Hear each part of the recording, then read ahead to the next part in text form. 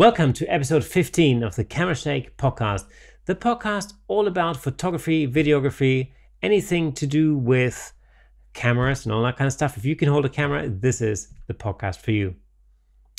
Now, if you've joined us last week for episode 14, then you probably know by now that this is actually a double episode that we've been filming because Nick, being a lazy what's-it, is taking some time off next week because you're going to Devon, right? I am, for a whole 7 days. Hey. In actual fact, as you'll be watching this episode right now, he's probably going to be sunning himself on some Devon beach. Oh, that's true. I'll be halfway through my week then. Yeah, that's right. So now, how is this episode going to get edited, though? That's the question. I'm going to work double hard this week. That's it. Cool. Now, we've got a number of stories for you this week, so let's get cracking.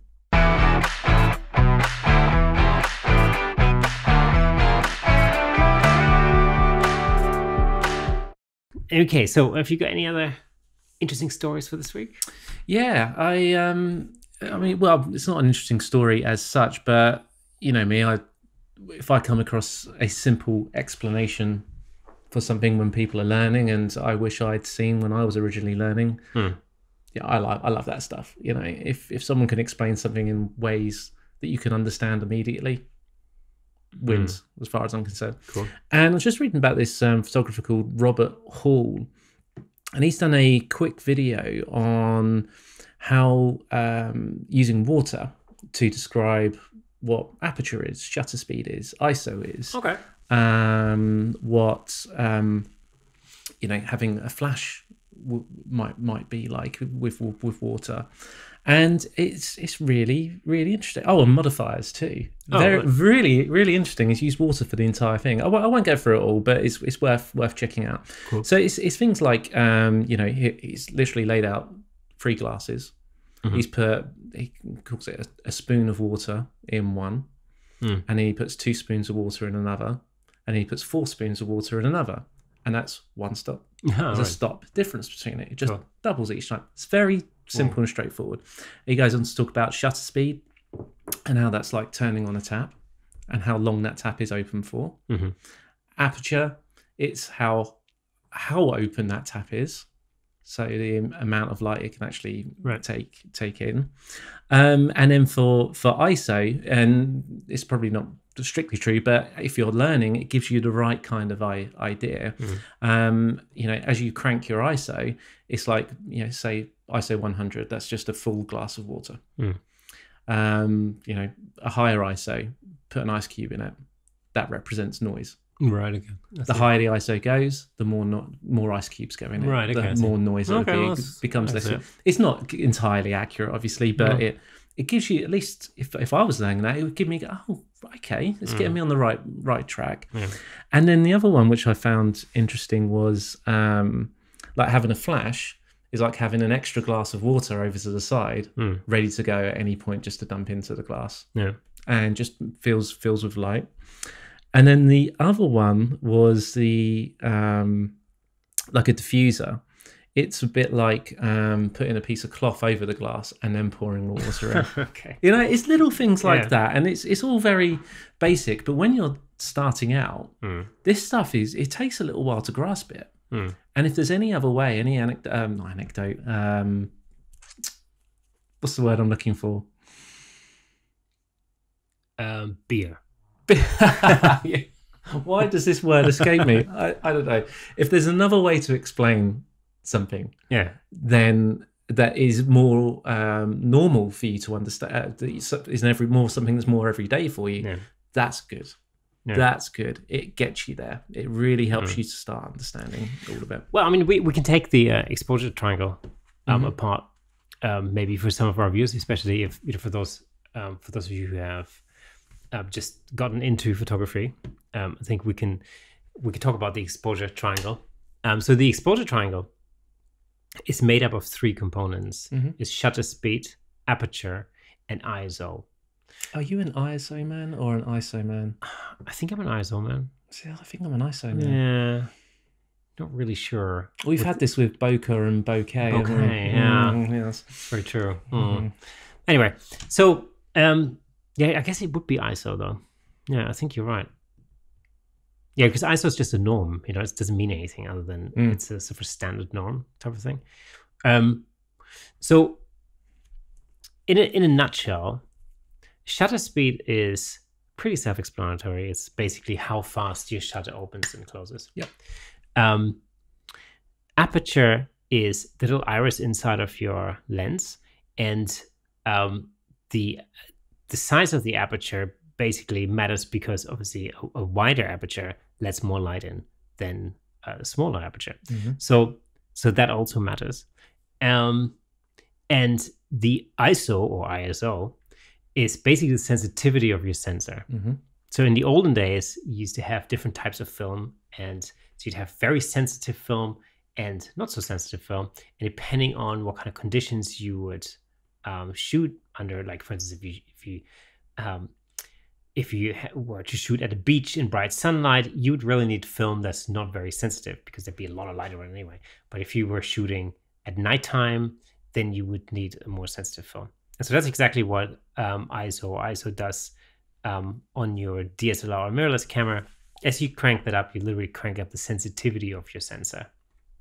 So the whole idea in photography is that we need to basically get light to the sensor in order to expose an image.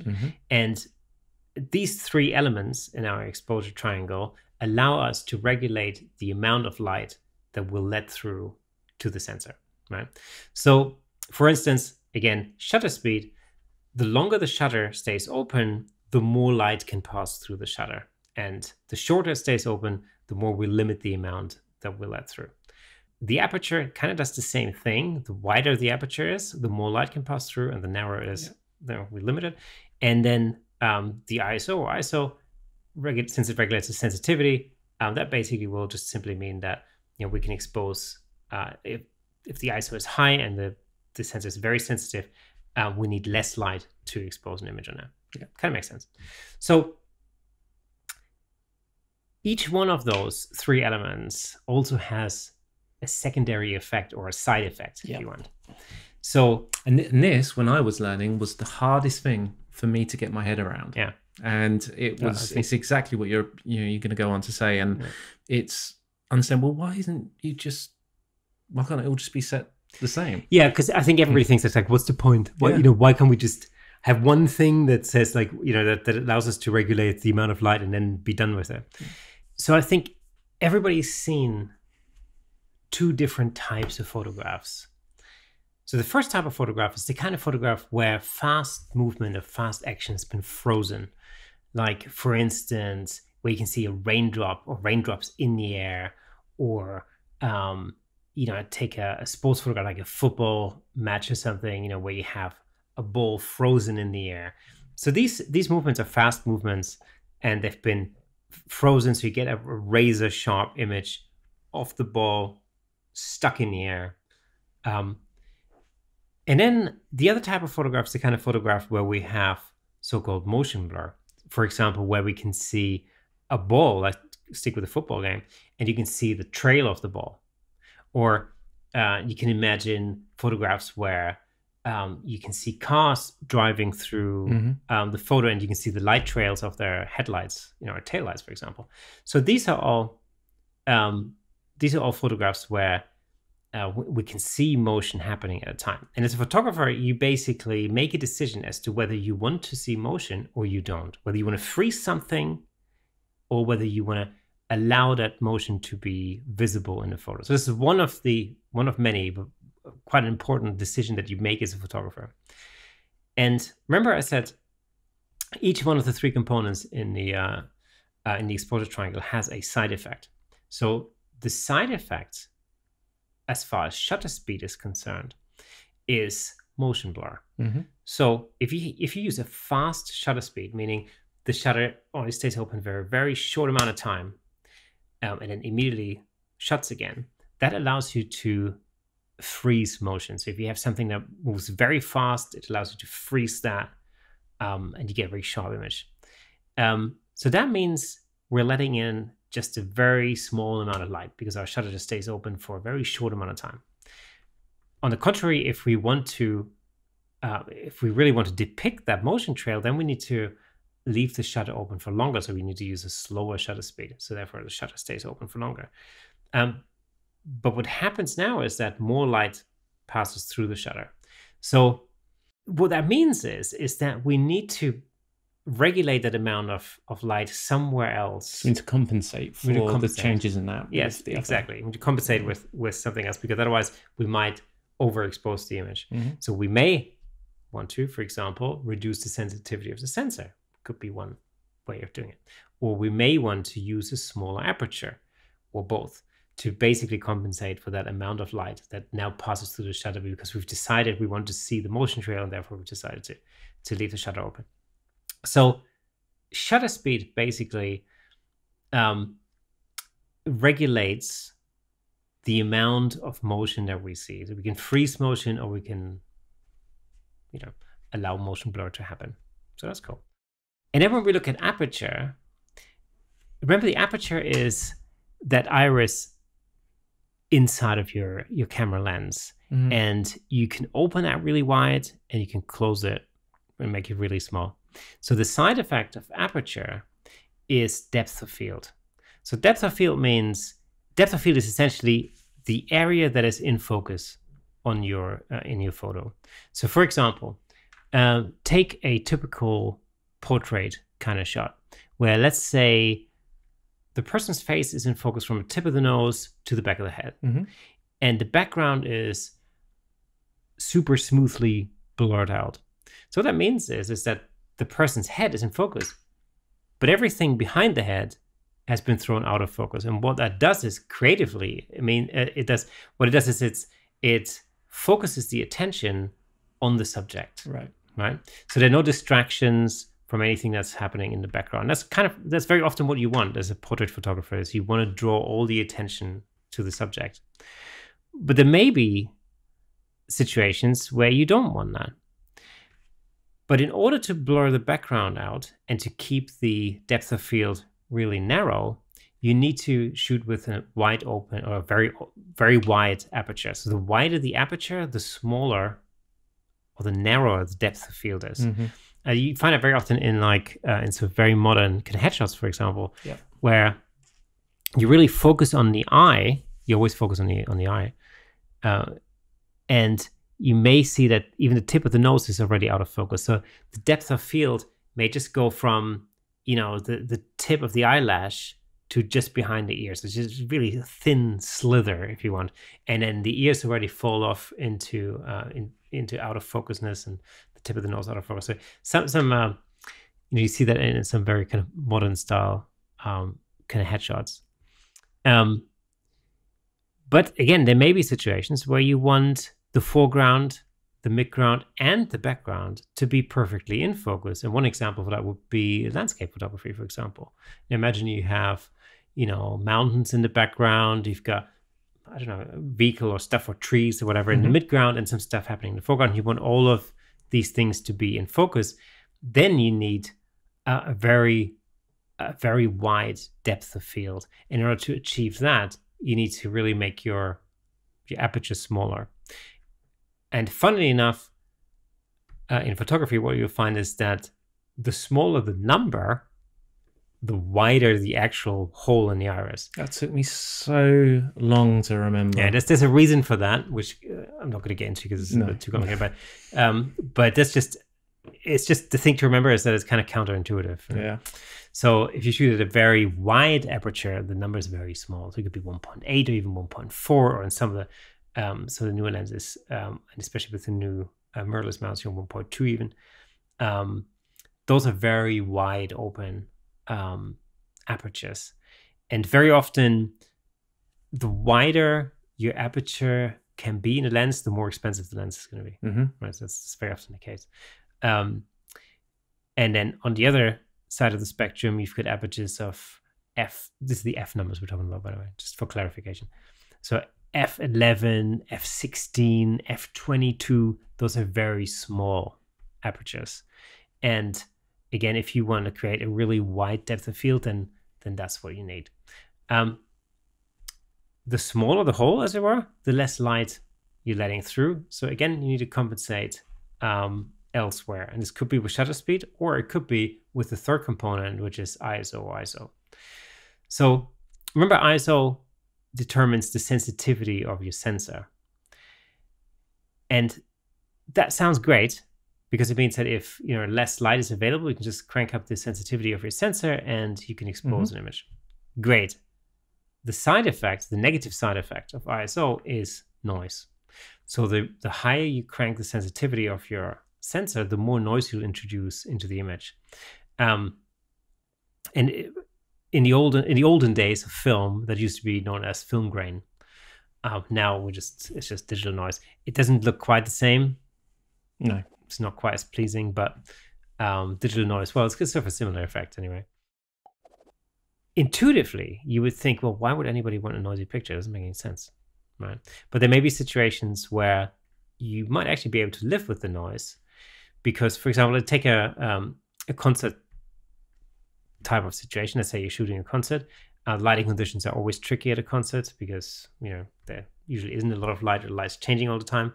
So you often have to shoot at high ISOs. So the higher the ISO number, the more sensitive the sensor, and the more noise you'll introduce. So just as an example, the base ISO, which is of the minimum ISO in a lot of DSLRs, is around about 100.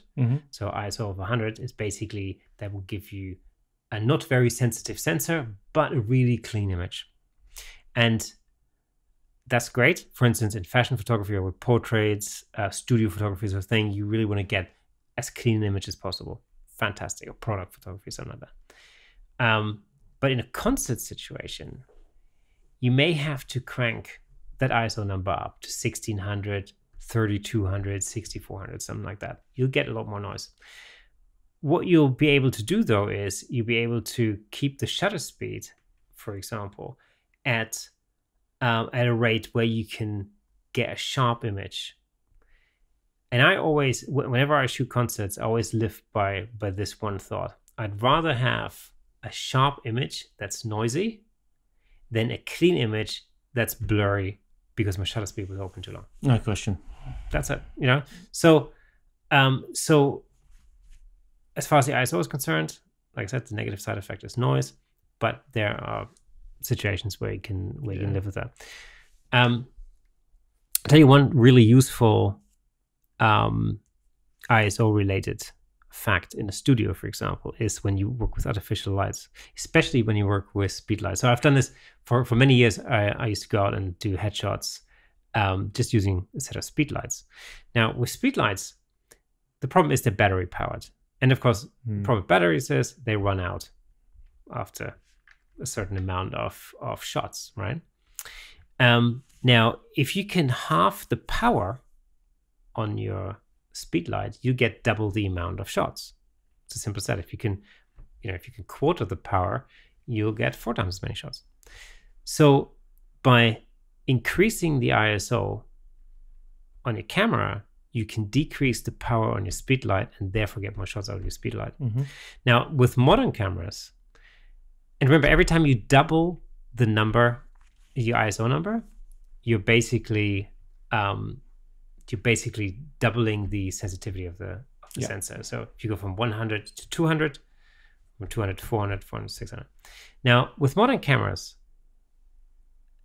I really think that it's barely noticeable. I think most people would not be able to notice the difference between ISO 400 and ISO 100.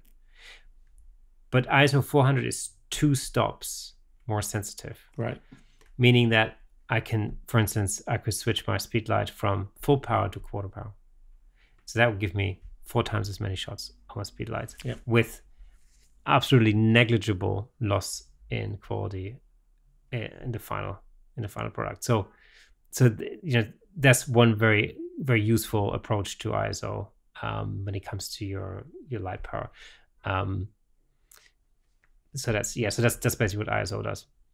Now, the good news for people who are learning is that, again, most modern DSLRs have a number of different modes. So you have fully automatic mode, where the camera makes all the decisions, to manual mode, where you make all the decisions.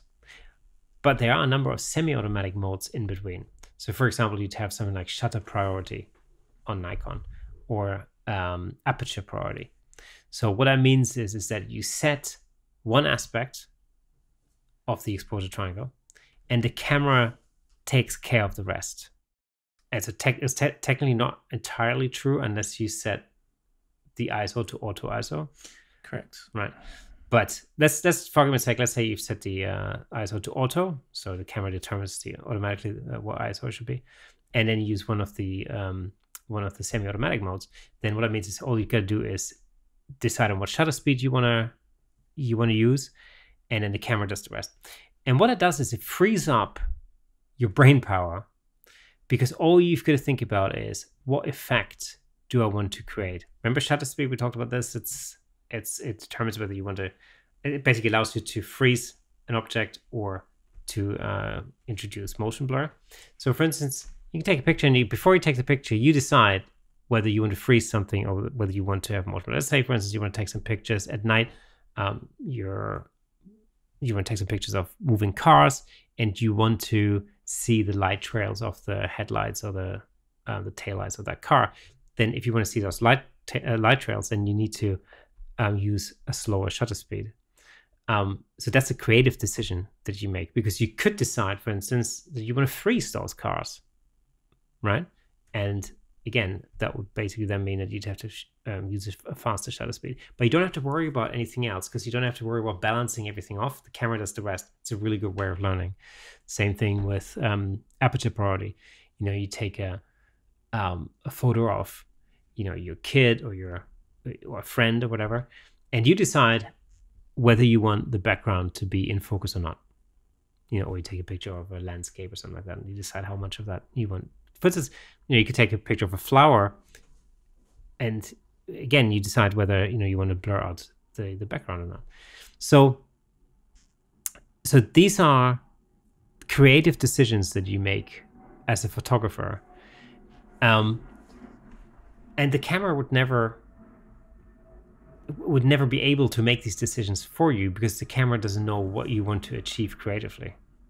That's the thing. Yeah. Auto mode on a camera basically means simply that the camera measures the available light, and it basically takes a photo, balancing things off so that everything is perfectly exposed, meaning that nothing's too dark, nothing's too light. Great. But the camera can't make the creative decisions for you, because the camera will never know whether you want a slow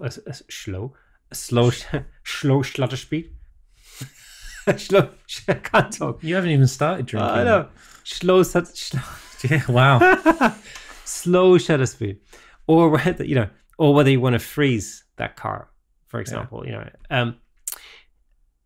Same thing with the aperture. The camera just won't know whether you want the background to be in focus or not. It's interesting when you look at an iPhone, for example. So take pictures with an iPhone, and what you notice is, generally speaking, you have a very wide depth of field. Mm-hmm. Generally speaking, when you take a picture of somebody, the background will be more or less in focus, unless you use something called portrait mode, which digitally imitates that bokeh or bokeh, right? So that's the blurry background. And so what the iPhone does is it basically figures out, okay, this is the subject, so we're going to keep that in focus, and everything else will digitally blur out. So this is really a digital effect.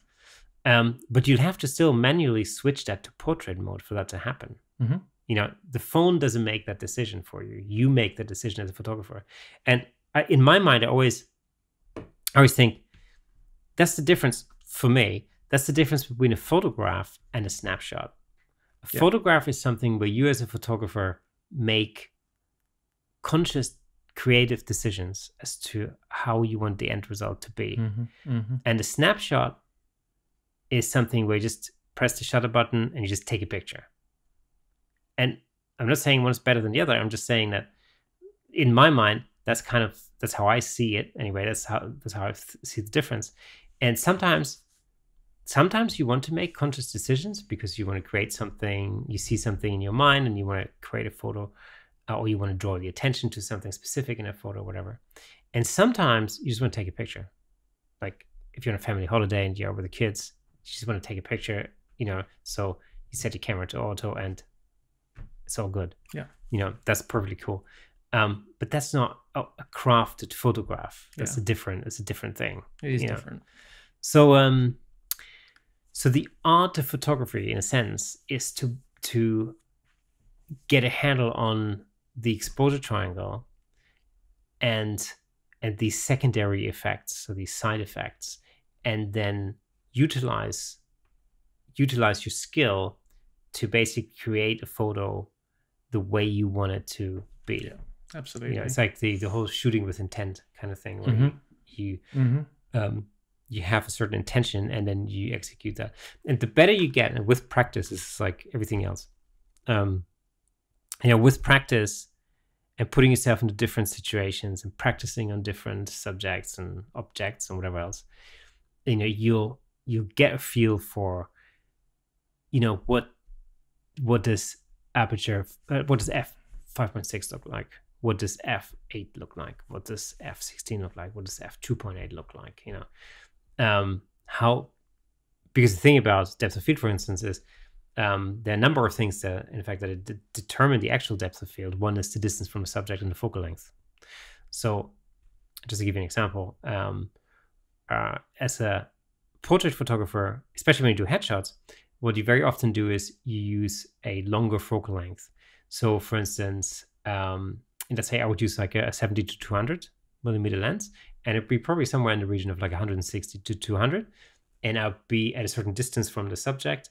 And what it does is, at that focal length, if I shoot at about 3.5, somewhere around there, maybe not quite 2.8, but somewhere around anyway, 3.2 even, then I know that I get a certain depth of field, like for instance, from the tip of the nose to just behind the ear or something like that. And I know that the background will be nicely out of focus.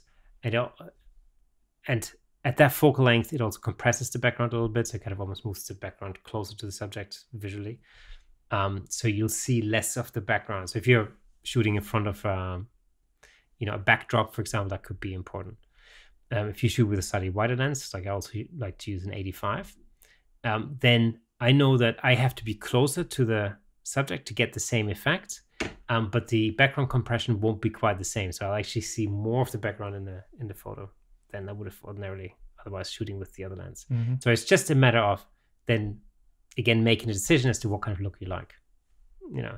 So I think really the only way you get your head around these things is by practicing.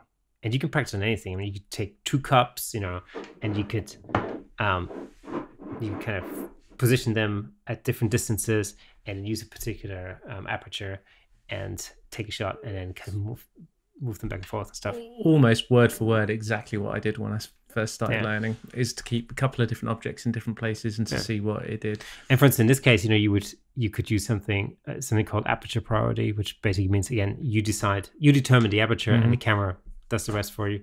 And you know, the interesting thing about these semi-automatic modes is that people, especially in the beginning, people often think like, oh, okay, so once I get to the point where I can handle manual, I'll always shoot in manual, right? And nothing could be further from the truth, because some of these semi-automatic modes are very, very useful. Yeah, they are. Under certain circumstances. Like, for instance, I'll give you an example. Somewhere where you have rapidly changing lighting conditions. So a little while ago, I shot a festival and it was outdoors, and the sky was cloudy. So it was like, there was some sun and some clouds. It wasn't totally overcast. It was constantly changing. Sometimes, you know, it'd be a bright sunshine, and a couple of seconds later, it'd be a cloud in front of the sun. It would constantly be changing. So I shot that in shutter speed priority. And what that allowed me to do was, it basically allowed me to determine my shutter speed and whether I wanted to freeze the actual movements, like the musicians playing an instrument, whether I wanted to see movement or not. Like, just imagine if somebody plays the guitar, there's a lot of movement in the right hand usually, And so you basically make a conscious decision as to whether you want to freeze that hand or whether you want to see the movement in there. And I could do that because the camera would make all the other decisions for me at that point based on the available light at that moment. Yep. Had I shot that in manual, I would have missed just about every other shot because literally you take one shot, there'd be a cloud, you take another shot, there'd be no cloud. Yeah. And it would just constantly be changing like that. So in a situation like that, it does make sense to use a semi-automatic mode. I know a lot of photographers who like to shoot in aperture priority mode because it essentially just means that you determine the depth of field that you want and the camera does the rest for you. I shot some boxing matches a little while ago in an indoors arena, and that was quite a complicated shoot because the lighting was challenging and there was a lot of fast movement going on. And low light situations with fast movement is pretty much the worst combination that you can imagine because there's a limit to what you can do with your shutter. Yeah. Because you introduce motion blur, and especially with a boxing match, you do want to freeze things a lot. But everything else keeps changing around you. So shutter speed priority really kind of works in combination with auto ISO, for example, because you need to have a little bit more kind of playing room, if that makes sense. So these semi-automatic modes, are very useful sometimes, but I think specifically when it comes to learning about the exposure triangles, it's brilliant. I think they're the most important modes to use when you're very first learning, and you may not stay on them for very long because you get it. But I'm quite technically minded, and obviously not language minded. Yeah. And it took me the longest time to get my head around it. And then one day it all just kind of slotted in. And then that was the point where I knew, right, it's time to get into manual because now I'm at my limit of what I could do, what I wanted to be able to do with aperture and shutter priority. You know how I learned? I actually learned in manual. And you know why? Because the camera was set to M, to manual. And I literally had no idea what the other things meant. And so I didn't change them. Nice. And so so I learned there is a side effect I generally noticed. I don't use shutter or aperture priority too often, but I do use them in situations like you just described actually. Or where I'm feeling perhaps a little bit lazy as well. Sure. But the side effect I always noticed was that I'd also have ISO in auto too because it just made sense while I was learning shutter. And I always found that my camera would tend to favor bumping up the ISO, absolutely, than doing something with the aperture. Right, it would always leave, depending on whether you're in shutter or aperture priority mode, it would always leave the aperture or the shutter speed in a middle ground. And then bump up the ISO. Yeah, so that's the way you get around that is by setting limits for your ISO. Yeah, which I didn't know about at the time. So I learned that when I was I shot a boxing match, like I said earlier, and I was shooting that with another photographer who's very experienced in shooting, especially boxing matches. And so that's the one thing I learned from him was to set the correct limit on the auto ISO. And because I went into it thinking like a concert photographer, so I kind of thought of it like I would shoot a concert. This is like it's a very long evening with loads of matches going on. There were 2 rings, and it just went on forever. And I think sort of halfway through the first match, I realized that this wasn't really working as well as I thought it would, and the situation was somewhat different from shooting a concert. So then having had a chat with the other photographer, I kind of I sort of compared his setup to the way my camera set. And I have to say, I tried out his kind of ballparking his settings, and it worked a lot better. And it kind of made sense under the circumstances. So the thing about auto ISO is that you can, on most cameras, you can set a limit. So you can set an upper limit, sometimes even maybe a lower limit, I don't know. But anyway, on my camera, you can set an upper limit. And so what that means is your camera will set the ISO automatically up to a certain point. Yeah. So that upper limit really depends. It will differ from camera to camera because, for instance, you know, on my camera, I know I can pump her up to 6400 and still be somewhat happy with that. But I also have, you know, another camera, for instance, where I know that 3200 is the absolute maximum. Yeah. Like 1600 would probably be like the upper limit I would use in that, but that is about it. And that limit's getting ever higher as cameras improve, right? Yeah, it's true. Yeah, Anyway. absolutely. Yeah, I mean, obviously because sensors get better, they get, you know, technology moves on. So, in fact, I mean, even, you know, shooting at ISO 1600 when I shoot concerts is nothing. You know, 3200 is where I live, so, you know, somewhere around that. You speak to some people and they go like, 1600, that's crazy. Because not too long ago, it would have been unthinkable to shoot in anything higher than 800, right? And so technology has moved on in leaps and bounds, you know, only over the last like 10 years or something in how low noise cameras are these days. And this is like really from camera generation to camera generation, you find that, you know, the low light performance, so with the ISO performance, gets better and better with every generation. And it's, you know, modern cameras nowadays can really handle relatively high ISOs. I mean, there is no excuse for shooting at 12,600 or something like that. I'm not even sure why that exists. What's the point? Who's ever going to use it? Okay, so here's the thing, right? So on my Fuji, I use auto ISO quite a lot on my Fuji, actually. Sure. And I've set it up so that I have 3 different auto ISO settings.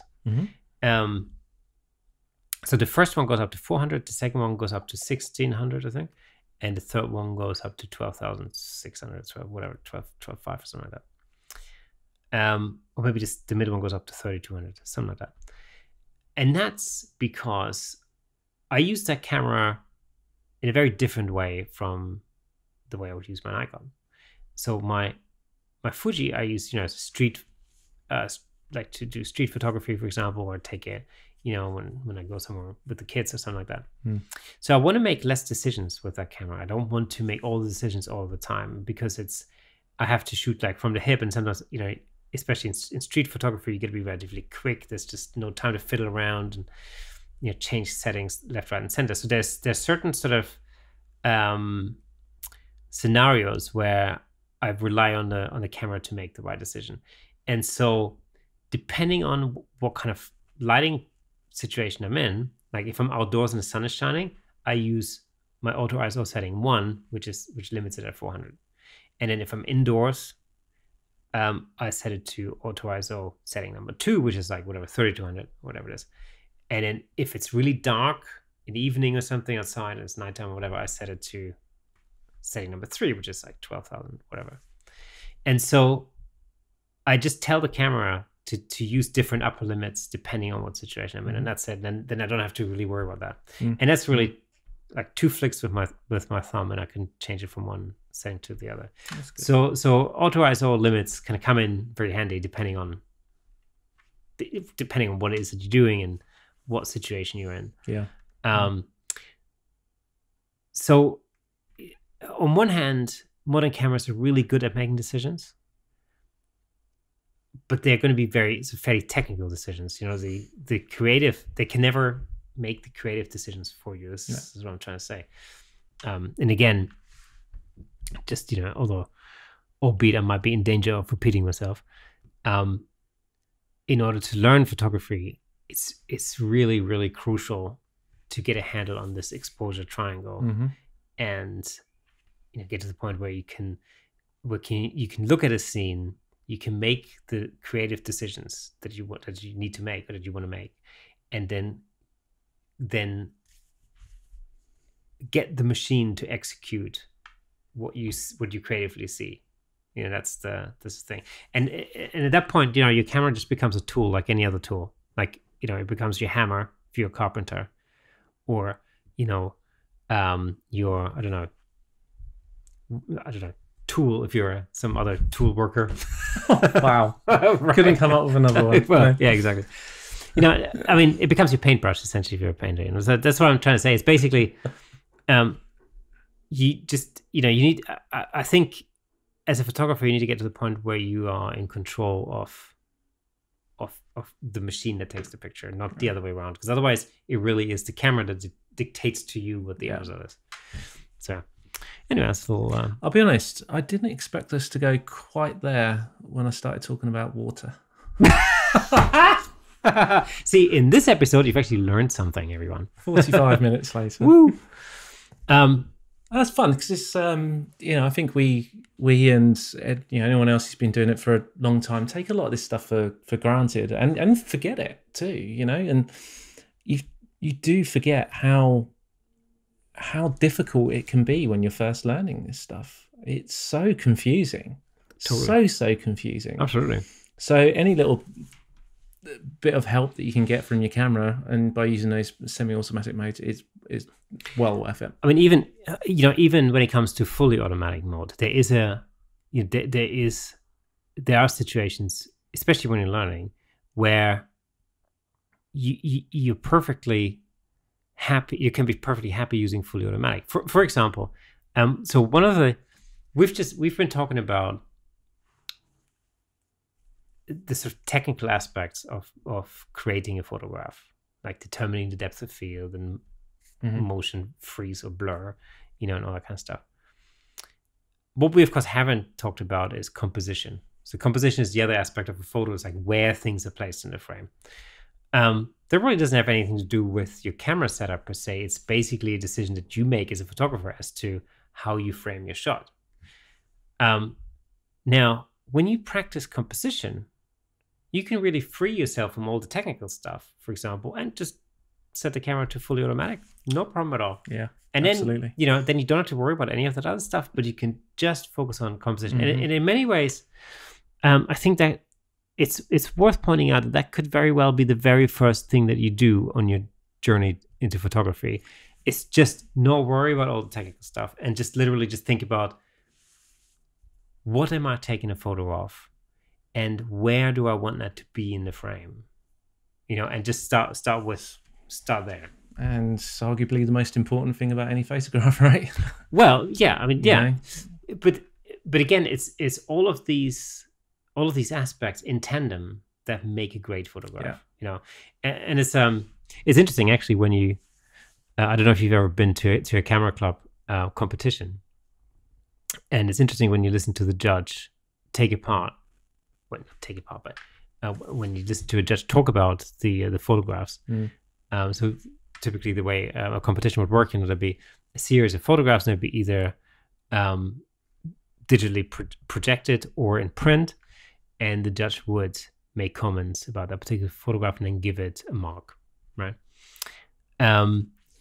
And the judges' comments are really a great source of learning, right? Because for sure, typically, most of the time, pretty much all the time, a competition judge would be a very experienced photographer, and they'll see things and they point things out that maybe that weren't necessarily very, very obvious to you in the first place. And especially when you're learning, it's really, really useful. Sometimes these kind of comments have to be taken with a pinch of salt because they're very often very subjective,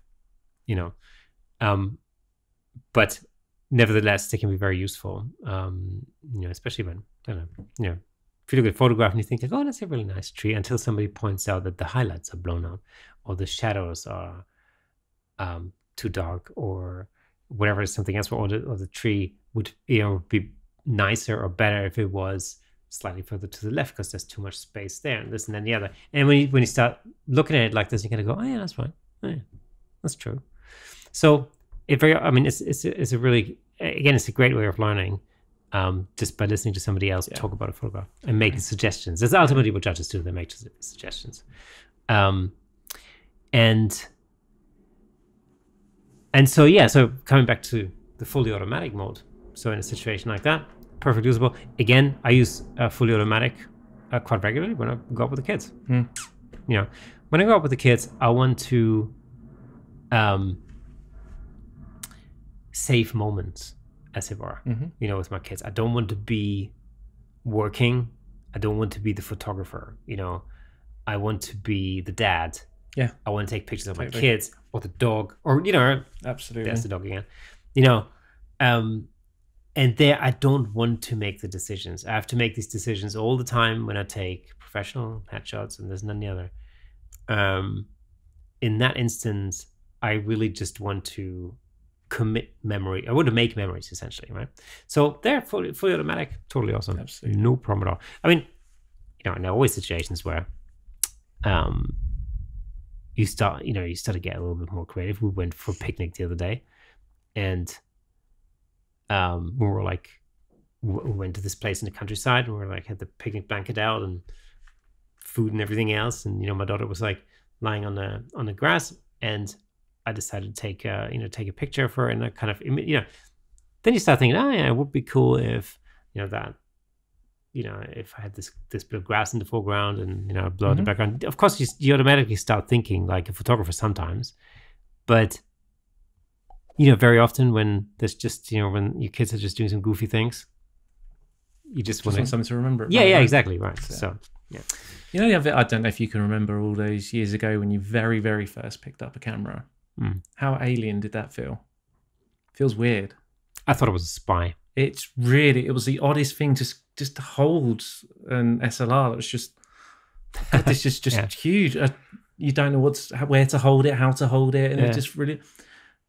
Another argument for using program mode, auto mode, just to get used to holding the damn thing. Yeah, because it's very odd. So I remember the first camera that I that used to sort of lie around at home, because my dad he was into photography and everything, and he used to have a number of SLRs at home, so film cameras.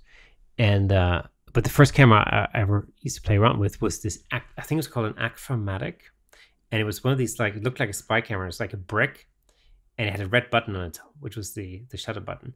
And then you take a photo, and then you push it together, and then it would come out again. Do you remember those? Yeah. Yeah, and they make this really cool sound, like this really awesome, like sci-fi kind of like a gun, you know, it was like that kind of sound. Nice.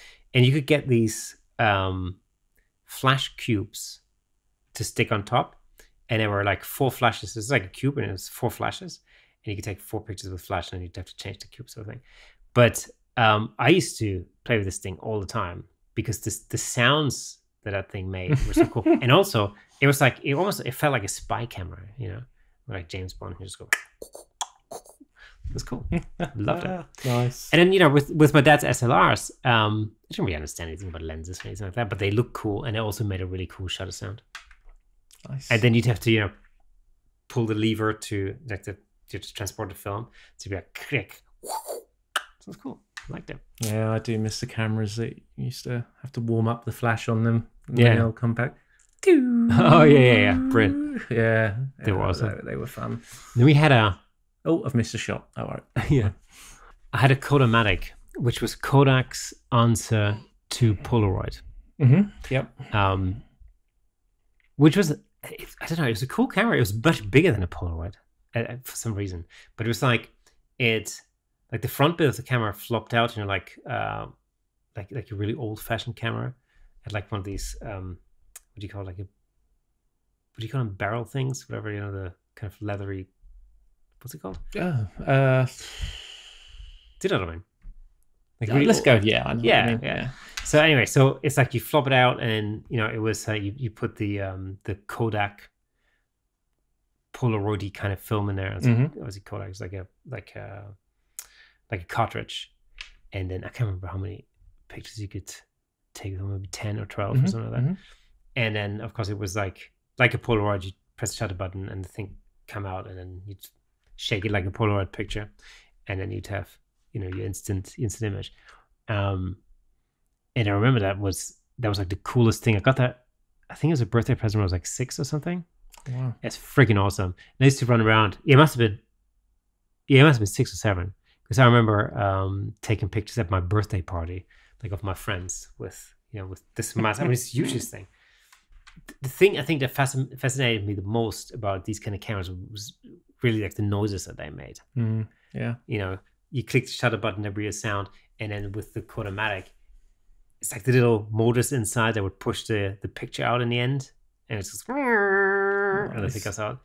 Wicked. Nice. And there was like the smell of the chemicals. There's something to be said for you know, film photography it's just, there's a certain smell to it.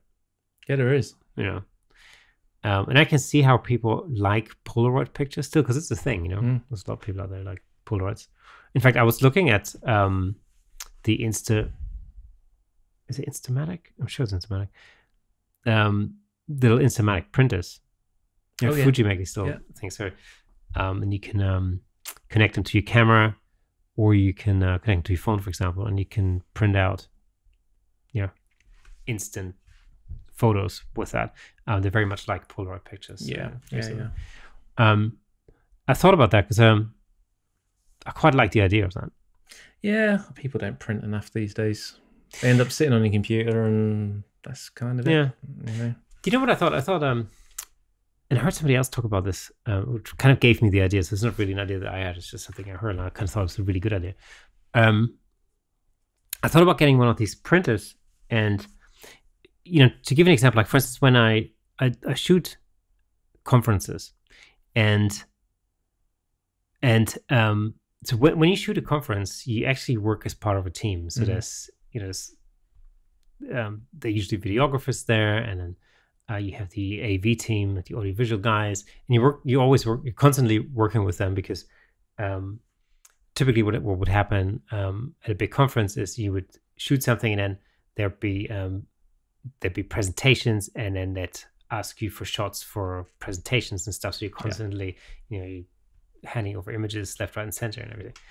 And so you get to know these people relatively well, and very often, actually, I meet the same people at different conferences. So you kind of become friendly with people.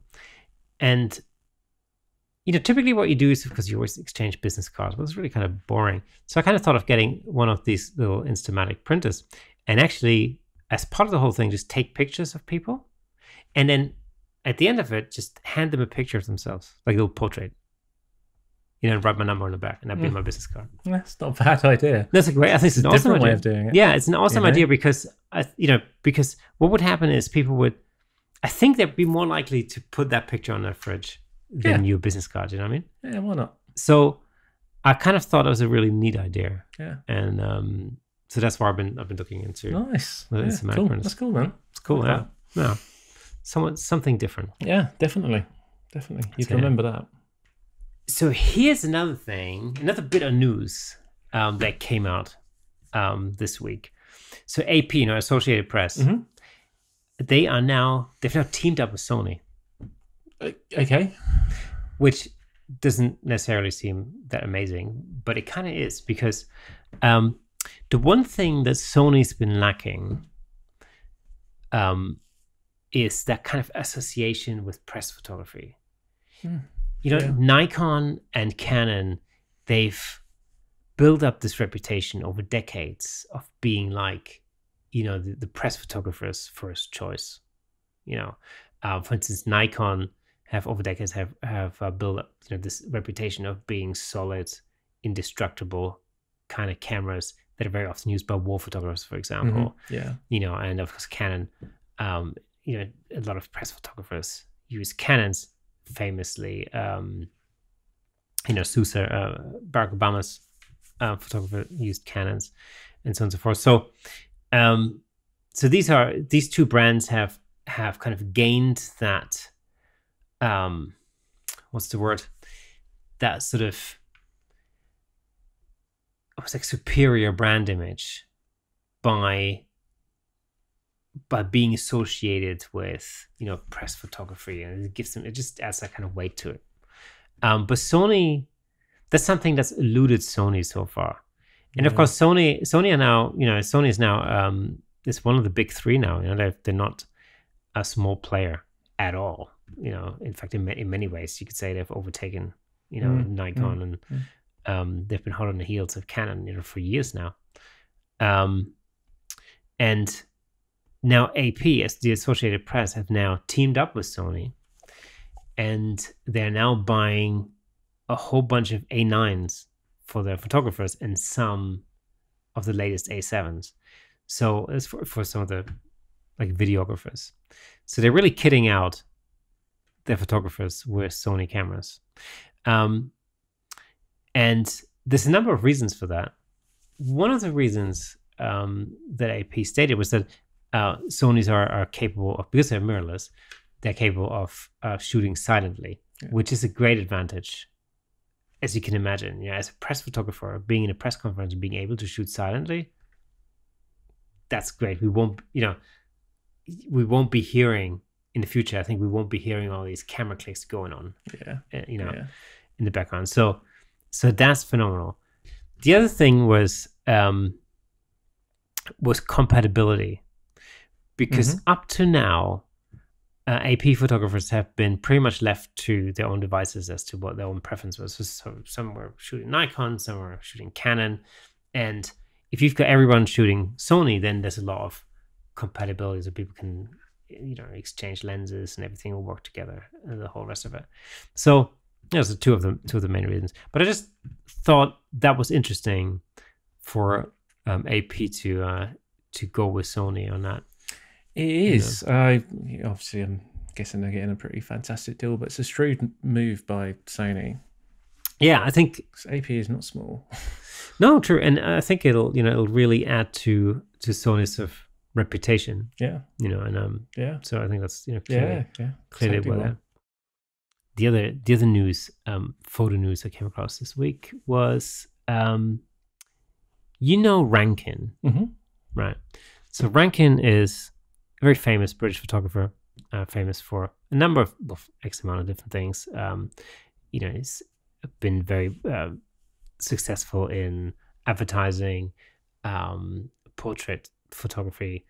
He's also a music video director, and so on and so forth. So he's done a lot of stuff, and without doubt is a very world-renowned photographer.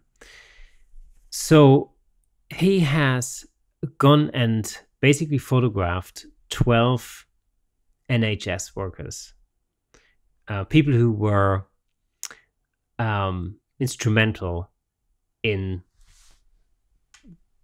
during the whole coronavirus crisis. So he's decided that he was going to go into take portraits of 12 NHS workers. So that includes ICU specialists, a nurse, like ambulance driver, for example, or a call responder or something, people like that. And and I read this and I thought, oh wow, that's really cool. And it's basically to draw attention to the importance of those people and the roles that they played in this crisis. And again, I read about it and I kind of thought, wow, this is amazing, great, awesome. And I saw some sort of behind the scenes photos where you could see how he did it. And basically, a sheet of plastic with a little slit cut into it, and he was like photographing his subjects in front of a white background, just shooting through this slit in the plastic. So it was kind of pretty safe environment, I would say. And I thought, wow, this is like a really good idea. It's great, fantastic way of drawing attention to that. And then I saw the final photos. Okay. And to say I wasn't very impressed. Why is that? Well, because I didn't really feel that they were very special. Okay.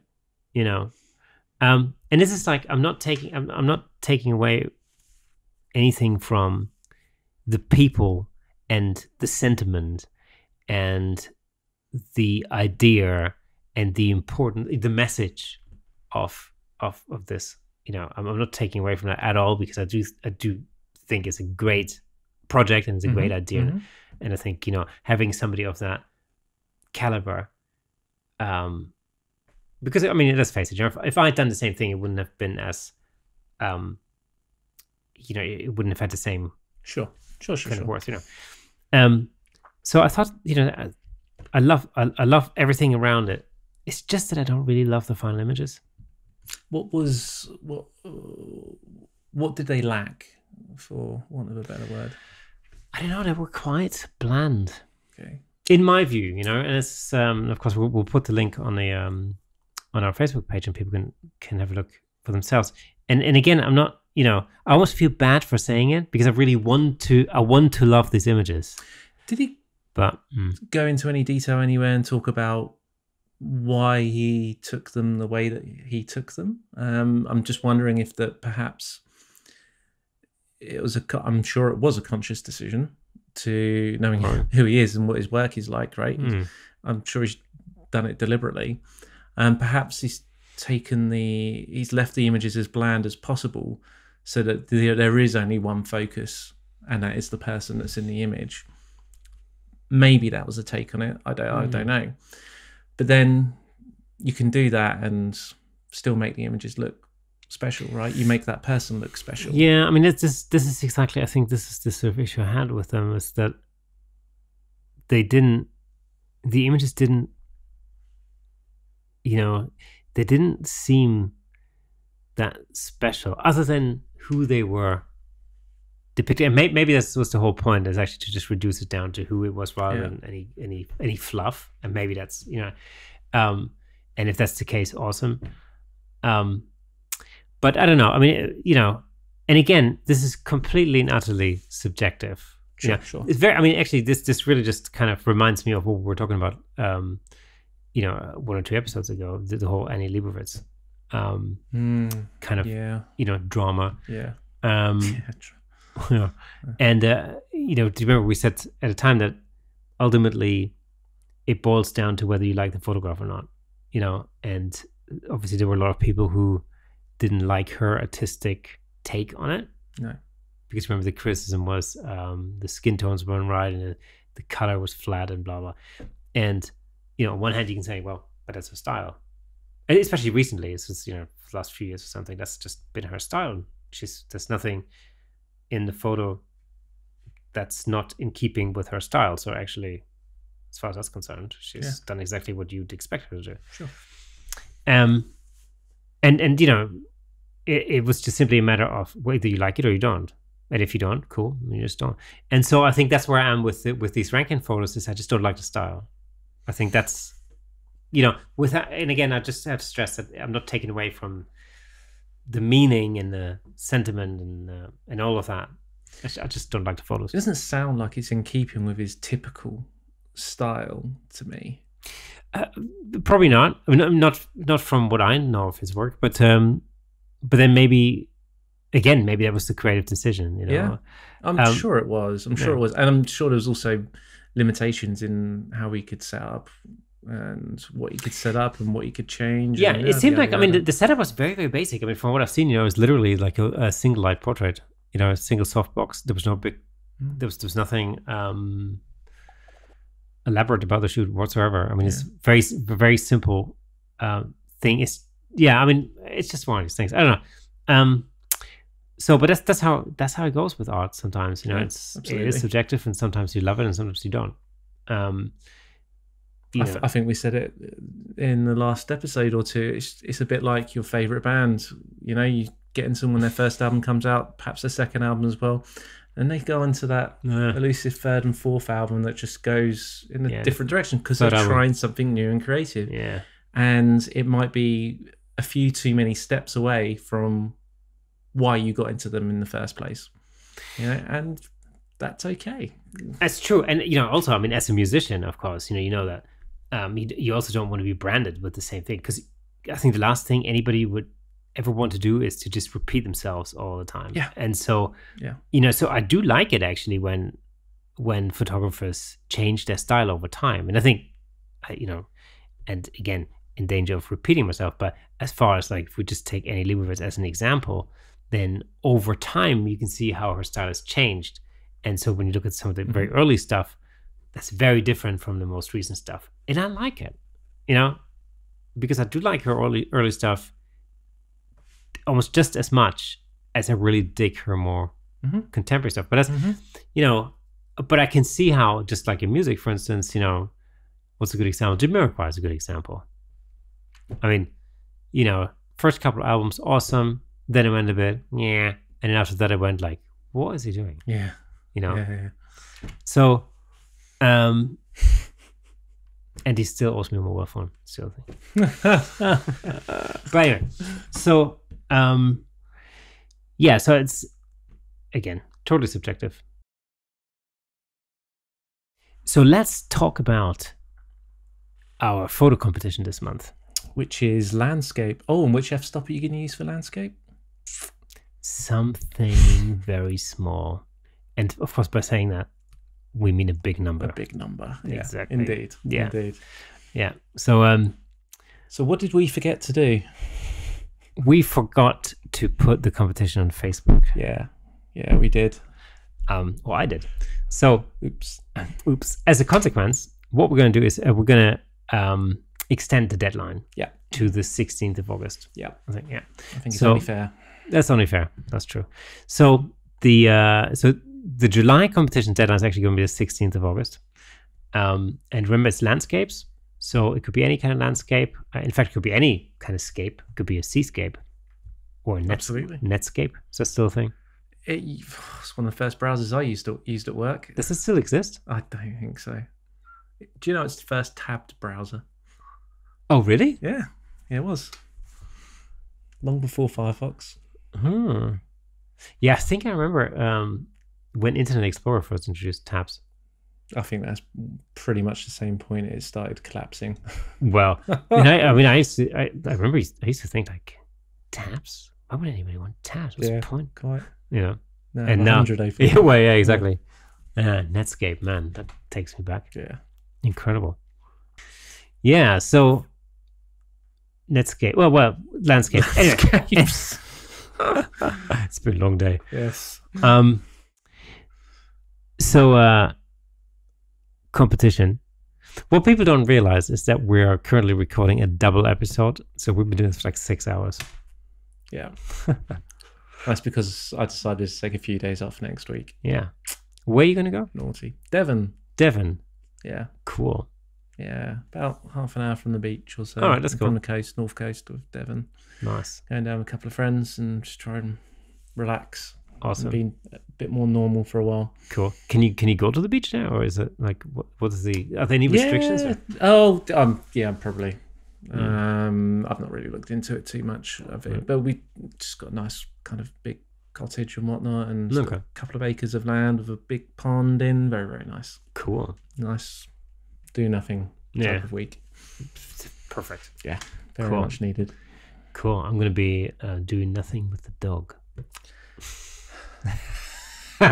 Technically, this would be the second of the double episode, so this is the first mention of the dog in this one, probably. So that's it. Yeah.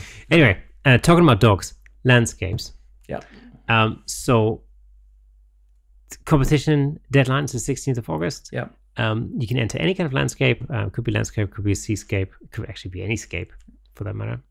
And where can they be entered? You can either enter them via email, so you could send them to camerashakepodcast@gmail.com, or you could just send them via Facebook, or just post them on our Facebook page. So it's facebook.com/camerashakepodcast. So we've come to the end of episode 15 of the Camera Shake podcast. I hope you enjoyed it, and we'll see you again next Thursday. Take it easy until then. Bye. See ya.